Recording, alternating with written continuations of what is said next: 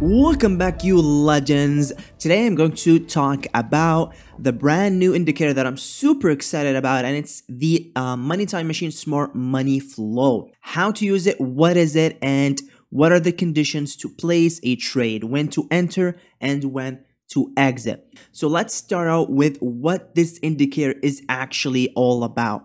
Well, this indicator, guys, combines two things. The first thing is the smart money flow, inflows and outflows of smart money into any asset, and that's represented by these green and red waves. When you see the red wave, it means that smart money is exiting.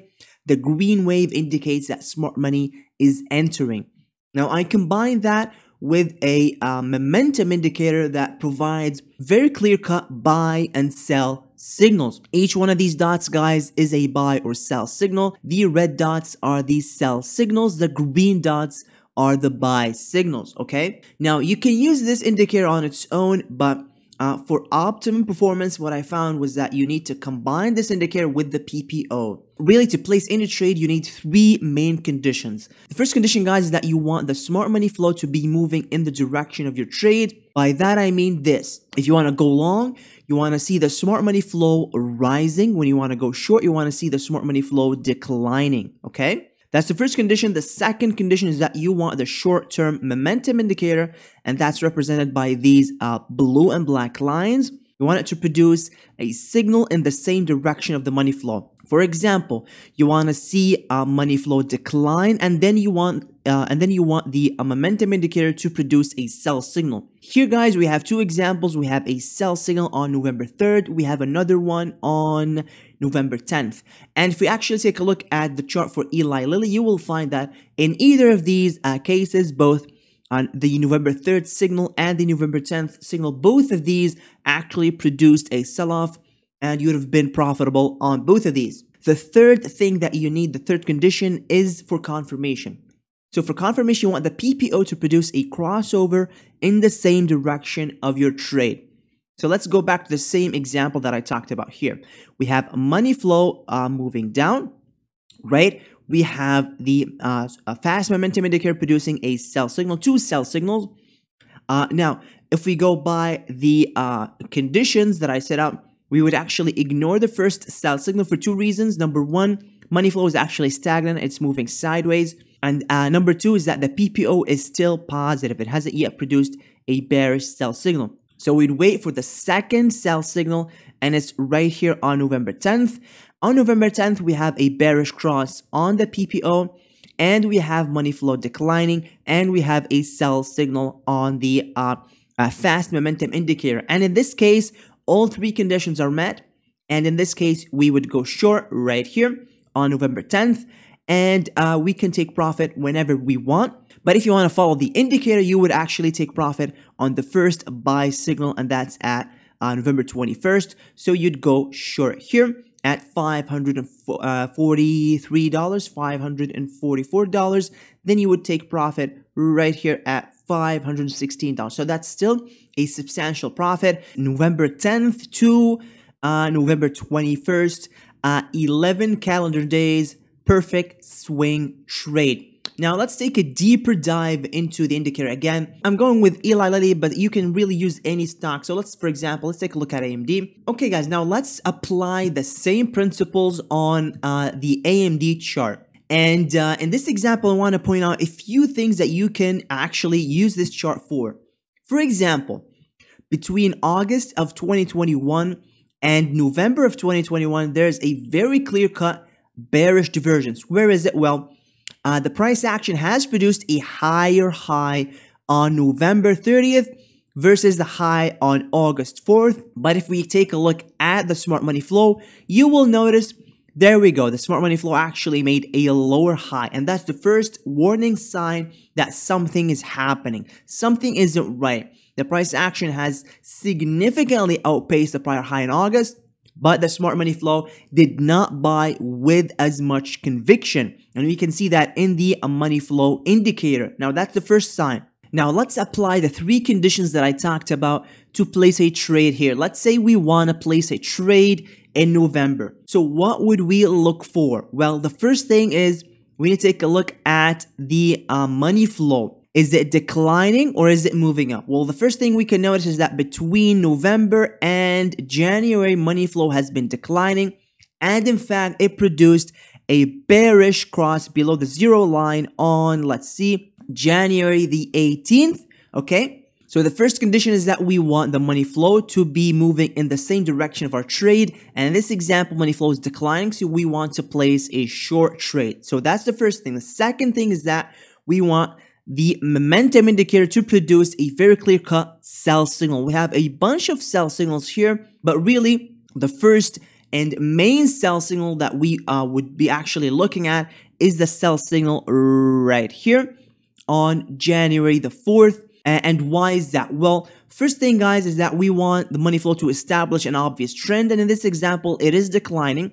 So that's the first condition met. The second condition is that we want momentum to produce a sell signal, and it has produced a couple of sell signals here, guys, in late December, early January. But if we take a look at the PPO did not produce a confirmation signal until January the 5th. And so in this example, we would actually have two choices. The first choice is that we can go short on January the 5th. The second choice, guys, and this is a fourth condition that I added, and it's this. A fourth condition is required for optimum performance, which is smart money needs to not only be moving in the direction of your trade, that is rising or declining, but it also needs to produce a cross in the same direction, i.e. cross from red to green to buy or cross from green to red to sell. And right here, guys, we have the first condition met, money flow is declining. The second condition met, we have short-term sell signals. The third condition, which is the PPO, it has produced a bearish signal, confirmation sell signal on January the 5th. The fourth condition, which significantly improves the performance of this indicator, is the switch from green to red, okay? And that happened on, let's see, January the 18th, and that would mean that we would place a short trade exactly at the close of January the 18th at $132. So when would we take profit? Well, you can take profit anytime you want, but if you want to follow the signal, you would take profit at the first buy signal, and it happened, let's see right here, January the 31st. So at the close of this candle, that would have been, let's see, a 13% swing trade, a 13% profit to the downside. Okay, now let's do that again. Let's look for another trade based on what's happening with the smart money flow. So let's move forward here, guys. Let's fast forward here. Let's take a look at the bottom in July. Now, this is a very clear cut, very obvious buy signal for several reasons. We have the momentum indicator producing a green dot. That's a buy signal. Money flow is rising. It has produced a bullish crossover on, let's see, July the 14th. The PPO has produced a confirmation signal on July 13th. So we have the first condition, money flow is rising. That's met. The second condition, we have a buy signal on the fast momentum indicator. That's the second condition met. Confirmation buy signal from the PPO. That's confirmed. We have it on July 13th. And we have the money flow producing a bullish cross from red to green on, let's see, here it is, July 14th. So we have all four conditions met. This is an optimum trade, so this would be an optimum trade based on the conditions of this indicator. We would go long July 14th. Here it is at $78, and we would hold and hold and hold and hold and exit at the first sell signal. That happened, let's see, August 9th. And that would have been a very nice 22% profit. In this example, all conditions have been met, and that's why we had significant alpha here, significant outperformance of the market. Okay, guys, let's take one more example. Let's take a look at PayPal. And in this example, we'll actually take a look at the weekly chart for a change. So let's take a look at the weekly chart for PayPal.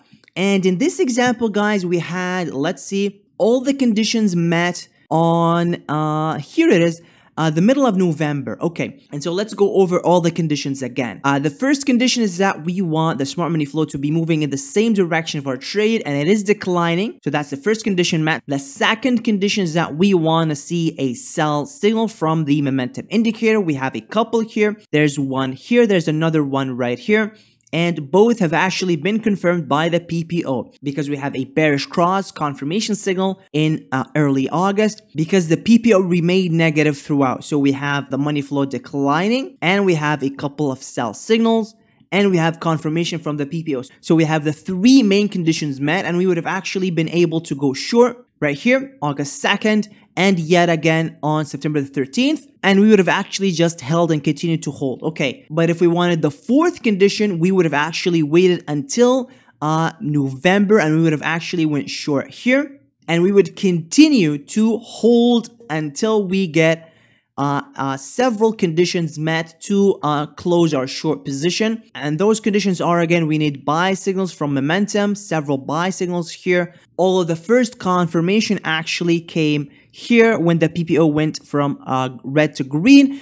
So this would have actually been our ultimate take profit because the PPO remained negative throughout, and it only went green to confirm a buy signal here in early July.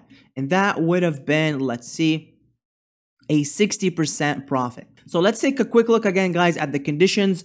The first condition is that you want the smart money flow to be moving in the same direction of your trade. If you want to go long, you want smart money to be rising. If you want to go short, you want smart money to be declining. Then you want to see a clear buy or sell signal from the momentum ribbon. Then you want confirmation from the PPO. And ideally, the fourth condition for those conservative traders would have been a switch from green to red to go short, and a switch from red to green to go long. So there you have it, guys. I hope you found this helpful. If you have any questions, do not hesitate to post them in the Discord chat. And I'll see you guys in the next one. Bye-bye.